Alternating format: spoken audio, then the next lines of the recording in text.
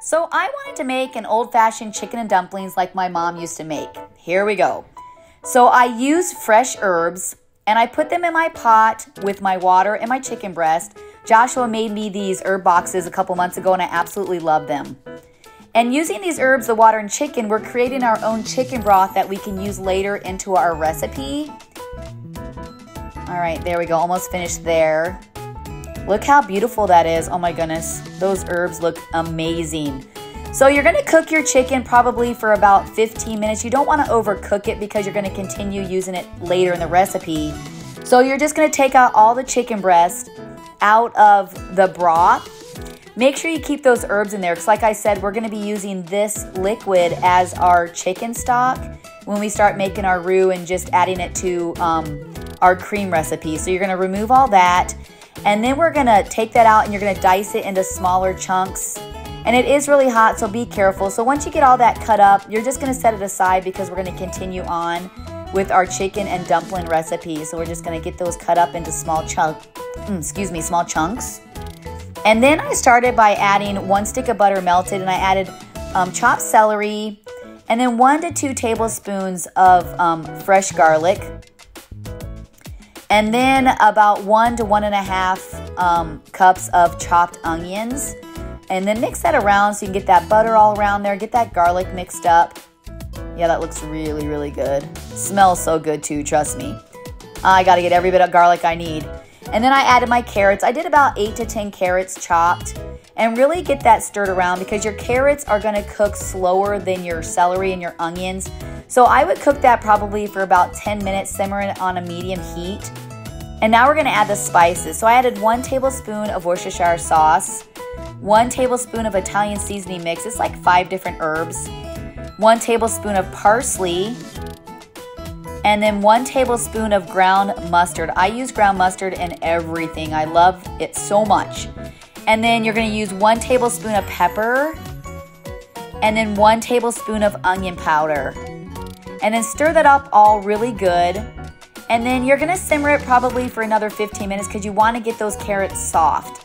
So just keep mixing all those herbs in there. Simmer it for about 10 minutes. Yeah, that looks really good, really good. And I use this same thing with a lot of my recipes. Different herbs, but basically with the carrots, onions, celery. I do this a lot with a lot of my recipes. It's just a good base for soups and everything. So after that simmered for about 10 minutes, I'm going to we'll sprinkle over a 1/2 cup of flour and then coat all those vegetables. This is going to help thicken the broth and the cream when you add it. So just really stir that around and get all those veggies coated in that flour. It's another way to thicken your recipe without having to stop and make a roux separately and then add it to the veggies. So you're going to stir that around. That looks good. And then let it simmer probably for about 5 minutes. And then I added probably 2 to 4 cups of heavy whipping cream. And you're going to stir that all up. I use heavy whipping cream in a lot of my recipes. Even if they call for milk or have half and half, I will use heavy whipping cream. I just really like the creaminess of it, the thickness of it. And I use it in my coffees too. I actually really like heavy whipping cream.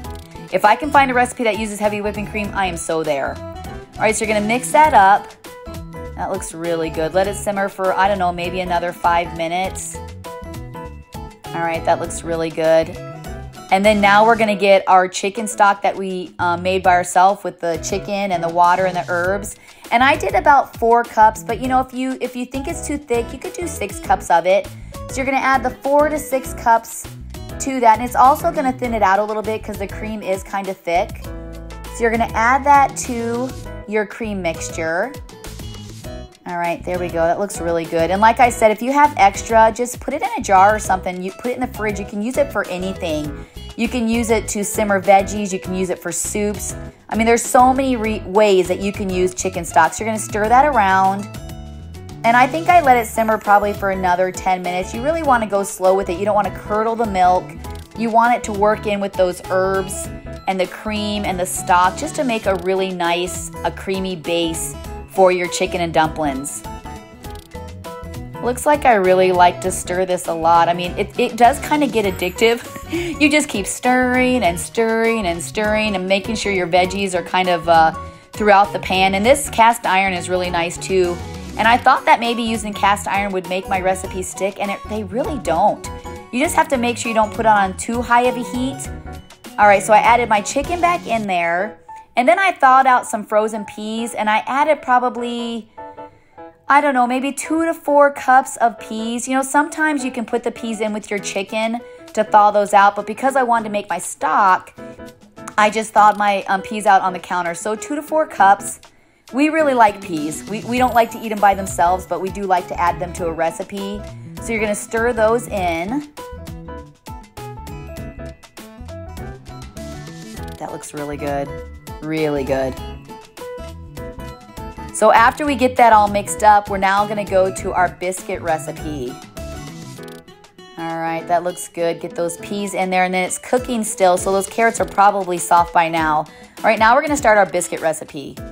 So now you start with 2 cups of flour, and we're gonna add 2 teaspoons of baking powder, 2 teaspoons of baking soda, 1 teaspoon of salt, 1 teaspoon of garlic powder, 2 teaspoons of sugar, and then we're gonna grab a spoon. There we go, get that sugar in there. We're gonna grab a spoon and we're gonna whisk all that together or mix it together to make sure you get all those spices mixed with the flour. Mix it really, really well, and then when we're done with that, we're gonna add our wet ingredients.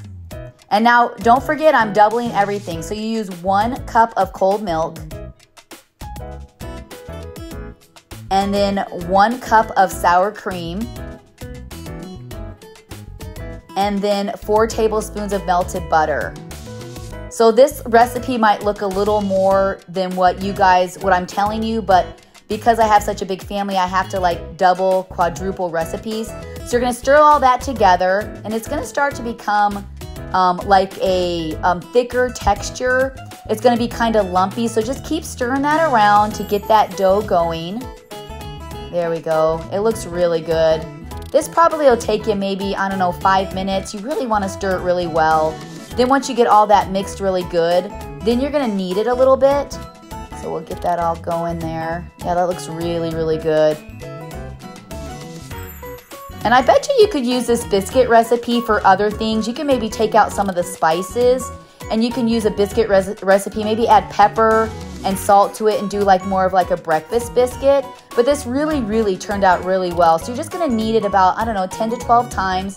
Really get that, working that in. There you go. My mom is so nice cleaning up after me. So really just keep kneading it. And then when we get done with that, we're gonna go over and we're gonna scoop it using my ice cream scooper. I find that's a lot easier. You could use a tablespoon too. And we're gonna scoop that on top of our cream mixture. We're gonna get all that on there. It just turned out so wonderful, you guys. And if you wanna make bigger biscuits, you can, or smaller biscuits.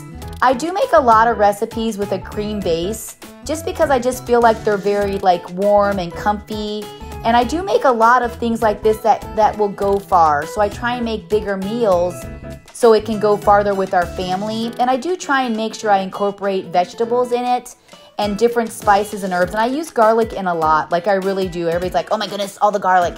I do, I love garlic. I use garlic a lot, and it's very healthy for you. So once we get that all scooped in, you wanna preheat your oven to 375, and then we're gonna bake it in the oven for about 40 minutes.